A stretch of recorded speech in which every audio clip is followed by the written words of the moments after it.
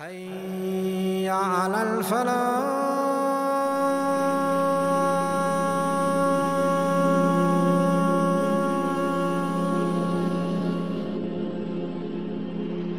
We live in an amazing time. Everyone wants success. So we get life coaches, we get career coaches, we get peer coaches, we go to universities and do MBAs, and even when your parents send you to school, they send you to succeed. Get a good job so you can become successful. And everyone is chasing this success and no one seems to know what this success looks like. Well, a lot of people's success is money. And yet you look at some of the rich people and Allah knows they need help. They are suffering. So just judging a person by his bank balance is not sufficient a criteria for success. And to others it's fame. You know, how many likes do you have on Facebook? How many people follow you? You will see that a lot of the famous people, and may Allah Rabbul Izzah ease the burden of all, are going through great difficulties in dealing with this fame. So trying to find this elusive success, we go back to what the Creator said, and there's no definition better than the one Allah Rabbul Izzah gave. Listen to it, my dear brothers, so that you understand and engrave it in your hearts and in your minds. Allah Rabbul Izzah says, listen, فَمَنْ زُحْزِحَ عَنِ النَّارِ وَأُدْخِلَ الْجَنَّةَ فَقَدْ فَازَ. Whoever traverses over Jahannam, whoever is saved from Jahannam and enters Jannah, that person is indeed successful. So success, my dear ones, is to live a life that would lead you to Jannah. And no one understood this better than the companions of the Prophet ﷺ. When the Prophet ﷺ came to Medina, the inhabitants of the blessed city of Medina are called the Ansar, the helpers, because they opened their houses and their hearts and their doors for the immigrants that came from Mecca. And they sacrificed everything. Subhanallah, you look at the stories. A Sahabi comes from Mecca, and the people of Mecca, the disbelievers of Mecca, took everything from him. They took his animal, his mount, they took his money, they took his kids, they took his wife. And he walked through the 450-kilometer desert and in an acute heat alone. And he arrives in Medina al-Munawwara, and the Rasul salawatu rabbi wa salamuhu alayhi has just come out of the masjid, and he sees this man who he knows from Mecca, you know, Qurayshi, from his own tribe. And he looks at him, and normally when you travel, you know, you bring luggage and you bring a camel and you bring some money. This man is just lone man, and you can imagine his lips have cracked in the heat and his feet are blistered. And so the Rasul looks, salawatu rabbi wa salamuhu alayhi, he goes, what did you bring?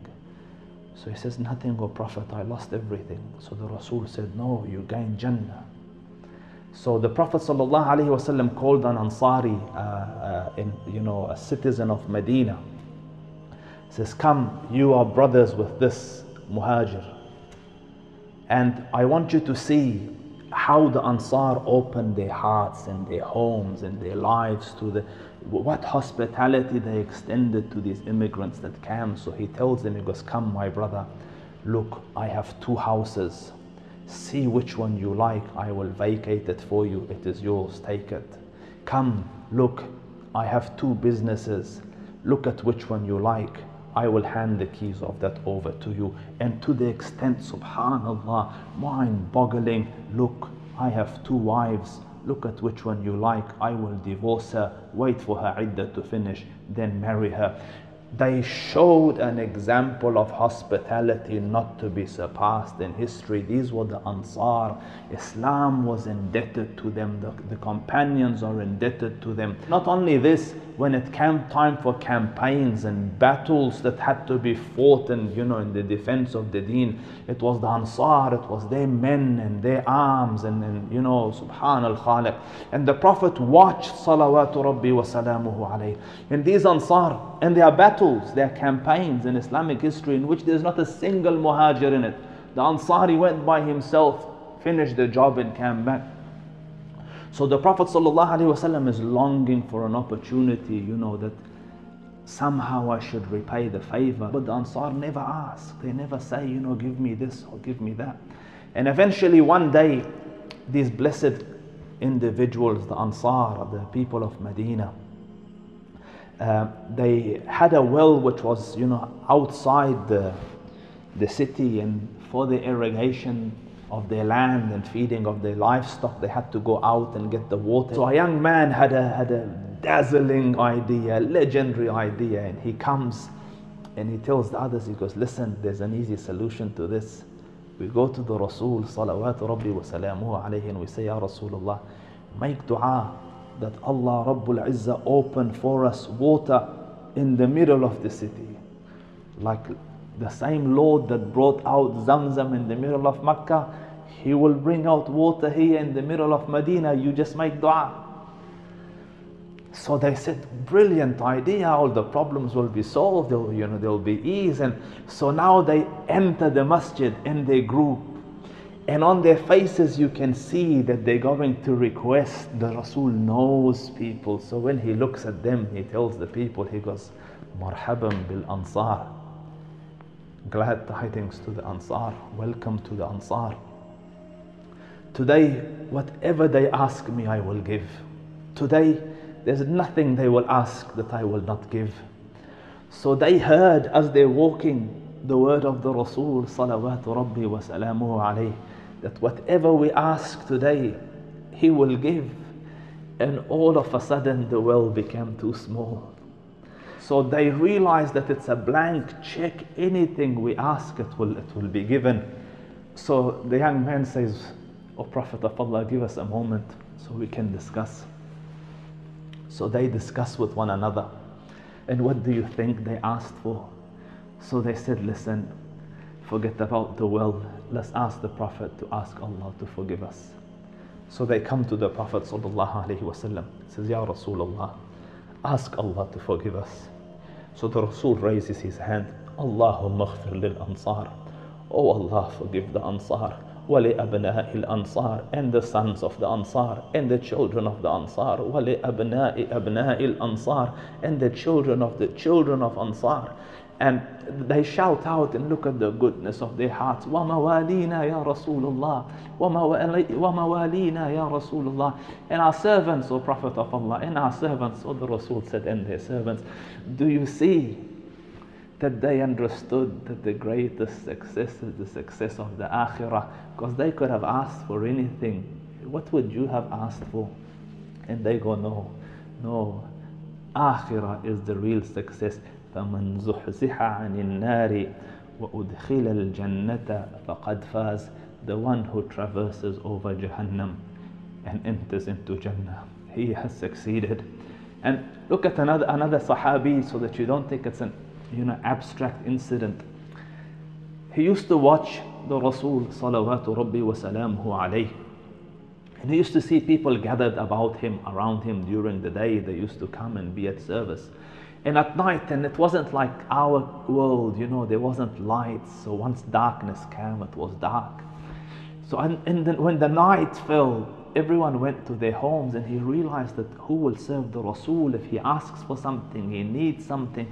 So, without making a fuss, he came and sat by the door of the Prophet all night. And he did this one day, 2 days, and then the Prophet ﷺ came out at night. And he saw him sitting. So he asked him, what are you doing here at this hour? So the man explained, Ya Rasulullah, during the day you have everyone at your service. At night there's no one. I thought, what if the Prophet needs something? What if he wants to send something? I want someone on an errand. There should be someone. So I came and sit here. In the event that you might need something. So this gesture, unspoken, he's just quietly sitting. He didn't come knock on the door, Ya Rasul, if you need me, I'm here. So he's just seated, and look at the ikhlas and the hearts. So the Rasul says, Sal tu'ta, ask, it will be granted. He says, "O Prophet, I need time, let me think about this." So then he comes back, and what do you think he asked for? I want your friendship and companionship in Jannah. So the Prophet ﷺ asks him, who taught you this? Like, what a thing to ask for. So he says, Allah put it in my heart. So then the Rasul says, Khalas, now you make increase in your sajdas and in your salah, so that it can ease in the process of my dua. I will make dua to facilitate it. You increase your ta'ah in your ibadah. That they realized that فَمَنْ زُحْزِحَ عَنِ النَّارِ وَأُدْخِلَ الْجَنَّةَ فَقَدْ فَازَ. That Jannah, that is success. And how to get there, my dear brothers and sisters? How do you secure Jannah?